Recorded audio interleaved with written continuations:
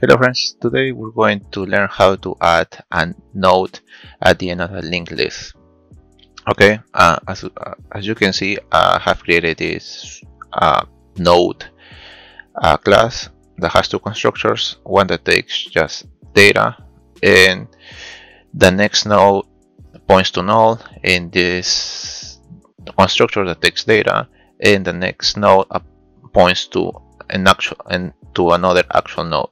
So what we're going to do is to append a node at the end of a linked list. First we need to create our method. It's going to look like this: append to tail,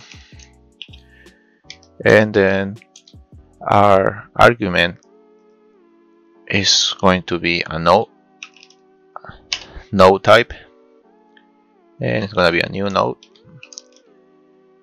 And then what we're going to do is we're going to create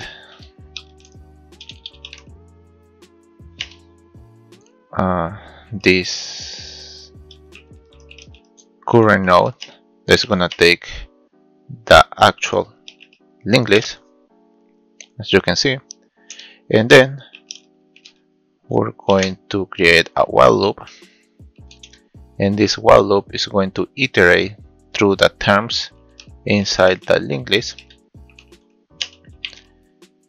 while is now equal to null, because let me check this next node. This is going to check the next node, so it's checking the next value of each node, and if equals to null, keeps iterating. So our current node is gonna be updated to the next node. So current node equals to next node. So this is gonna allow us to iterate through the whole linked list.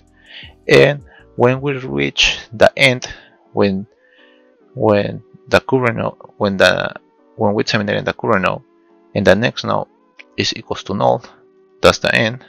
This is the current node. The next node is gonna be assigned the new value that we have here,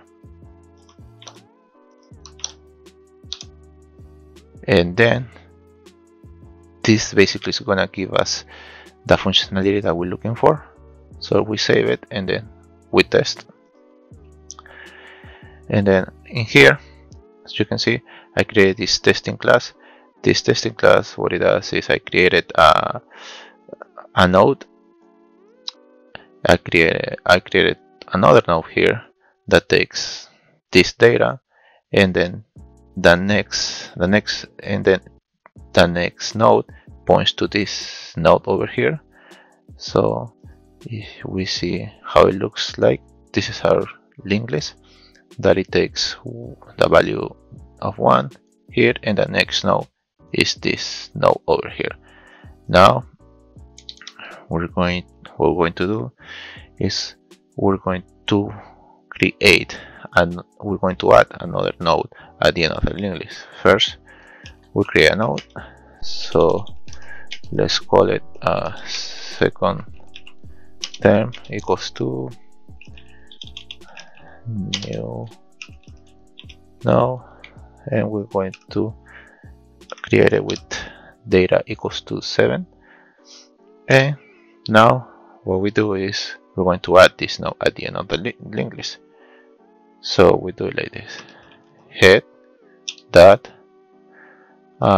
next append. We're going to append it this second term, and as you can see, we've done that. Now we're going to print the contents.